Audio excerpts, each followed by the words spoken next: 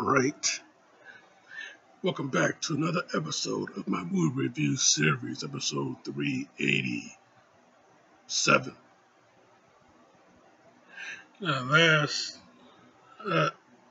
Just a few days ago, I said that Haunttober was coming.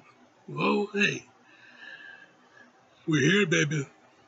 We're here. Haunttober has finally returned. The event has arrived once again, and man, I tell you, like I said, 2 in a week, and this is Haunttober, day 1. So yeah, man, The Fly, 1986, to start it off. Yeah, Jeff Goldblum, Gina Davis, John Getz, just name a few. Directed by the legendary David Cronenberg. Yeah, man, I tell you, this movie, yeah, a remake of, yeah, one of the better remakes, the much better remakes out there. Yeah, I tell you, man, yeah, remake of the 1958 classic, and yeah, man, I tell you, yeah, this movie, like I said, one of the much better remakes. It just improved on so many levels. I mean, yeah, man, it improved on so many levels. Yeah, with Cronenberg doing this, man, the king of body horror, yeah, it just improved on so many levels. And yeah, yeah, you got this guy named Seth Brundle. Seth Brundle, yeah, he wanted to change the world. He had this science project. He had revolutionize. He wanted to revolutionize teleportation. So he made these transporters called telepods. Yeah, basically you take one, and you would transport one object to another telepod that he got set up in his lab. And yeah, in his lab, in a 50 feet positioning, one telepod to another, he can only transport inanimate objects like a stocking. So when he made the attempt to transport living objects, yeah, the first one didn't go out so well. Yeah, the poor baboon, it was turned inside out. So yeah, that was pretty nasty. But yeah, once he made some adjustments, once he taught the computer on how to adapt to fleshy things, I guess you can say.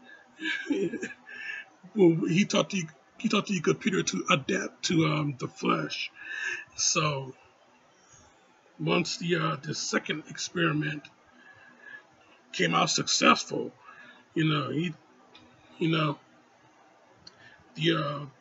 original plan, no, the ultimate plan was teleporting himself 50 feet through space from one telepod to another.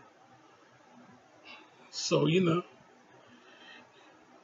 he decided, yeah, let's do it right here, right now. So, yeah, he,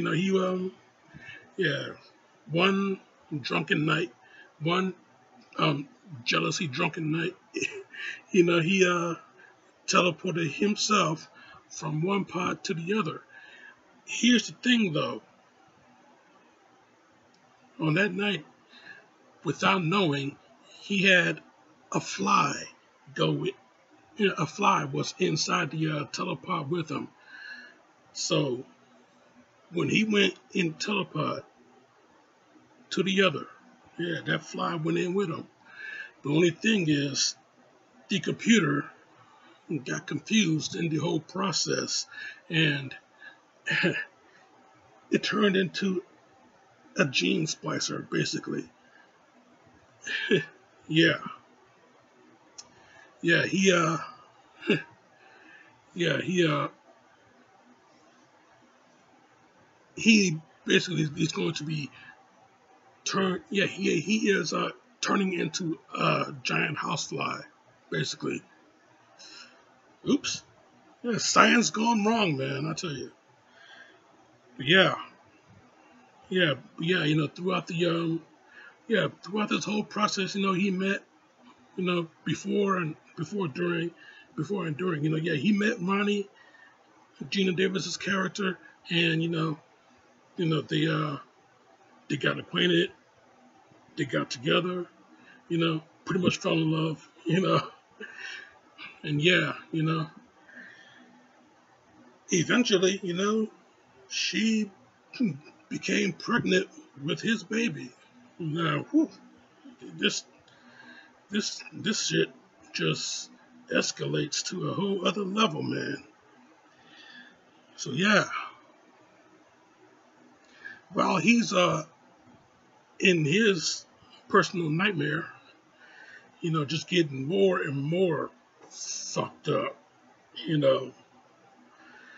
Yeah, yeah, she had a nightmare of her own that she gave birth to a giant maggot, and oof. I'll tell you, yeah, this movie, yeah, like I said, this movie, I think this movie coined the phrase body horror, because with the Brundles, you know, with his horror, and with the horror of the whole situation, things just not going to get any better at all. So yeah, man, I tell you, around the end of this, yeah, he pretty much went through the whole full transformation of him becoming a giant humanoid insect. And man, I tell you, yeah, he had a theory on, how his humanity can stay intact by having himself, Ronnie, and the unborn baby be joined together as the ultimate family. So yeah,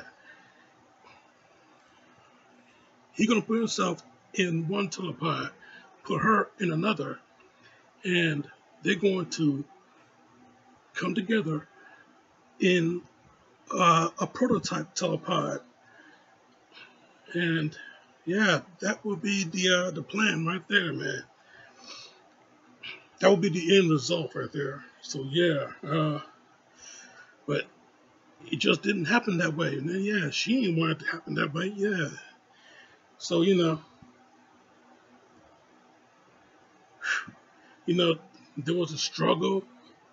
There was a struggle. Uh, an old friend with her, and an old friend was with her named Stafford Barnes, and you know, he helped her pretty much get out of this whole situation. He had a shotgun, fired the shotgun at the main cable that connect her telepod to the computer. So yeah, once the transformation was in process, you know, Brundlefly, you know, is yeah, he himself and part of the telepod, fused together. So yeah, he decided to you know,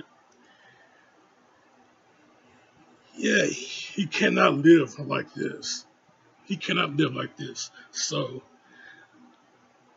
he had this, he had Ronnie decide, he took this shotgun placed it on his head. He wanted Ronnie to just end the suffering.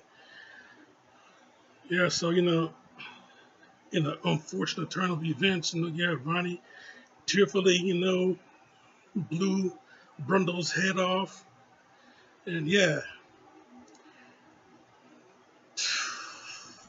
fell to her knees in full despair. Yeah, man, I tell you, yeah, he wanted to change the world, but he created a nightmare. Science gone wrong. And this movie, it is just pure awesome, though. The effects, the makeup effects and everything, the creature effects, how they made the fly and everything. It's just straight up awesome. Straight 5 out of 5, man. Yeah, that's my review, Jack, and I'm sticking to it. Now in a few days, October continues, but we're going into the corn, where we got to deal with these kids.